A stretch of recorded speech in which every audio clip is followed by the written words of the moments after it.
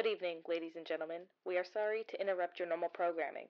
We do, however, have a very serious situation unfolding as we speak, and we will continue with the updates as soon as we have more information. At 5 p.m., the silent alarm at Tri-State National Bank in River City was triggered, sending local police to the scene.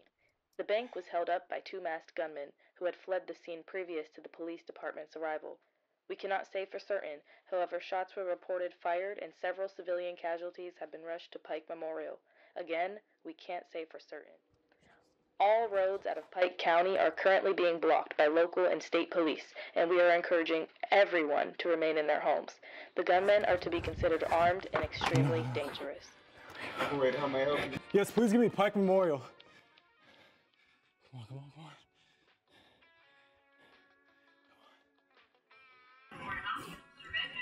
Yes, I need to know if a Mary Bryson checked in the last couple hours.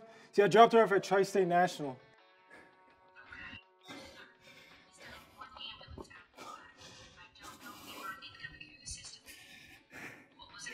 It's Mary Bryson. It's B-R-I, it's S-O-N.